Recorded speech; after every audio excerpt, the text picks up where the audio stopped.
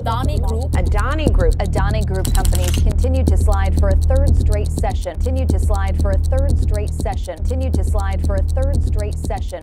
As most of you might already know, India's Adani Group made headlines at the start of this year after it was accused by US-based short seller Hindenburg Research of stock manipulation, unsustainable debt, and use of tax havens.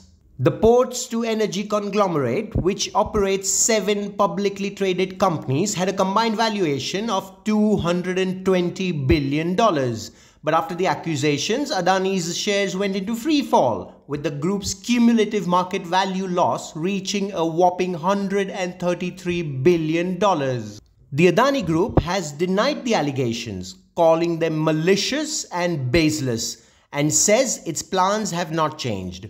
But investors are clearly still nervous. So before we start, here are just 5 facts you need to know about the matter.